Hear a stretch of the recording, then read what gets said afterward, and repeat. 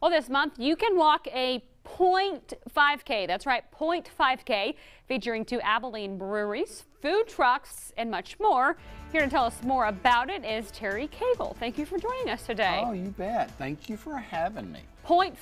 0.5, 546 yards. Okay, this is for connecting caring communities. We had you on the show yesterday. So explain to everyone what Connecting Caring Communities is and where did you get this idea? Okay, well, we are a nonprofit that works in the neighborhoods of Abilene and encourages good neighboring all across the city.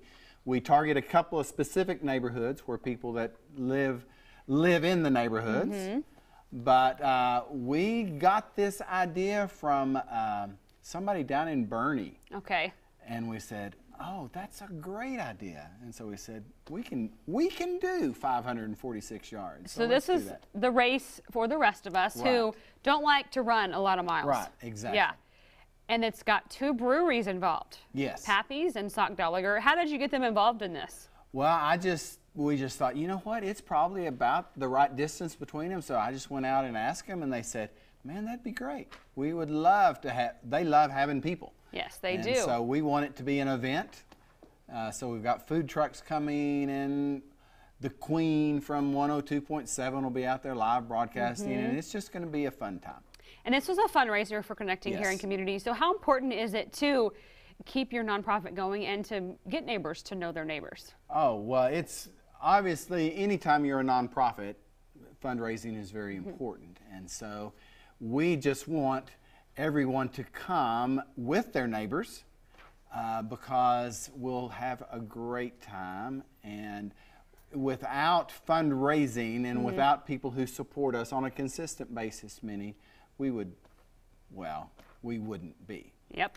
And so we're very thankful for the opportunity and very thankful for Pappy's and Sockdolager and their partnership and allowing us to do it down China Street. Now, before the show, there's free beer involved, but not for everyone. That's right. Tell us how you can win free beer.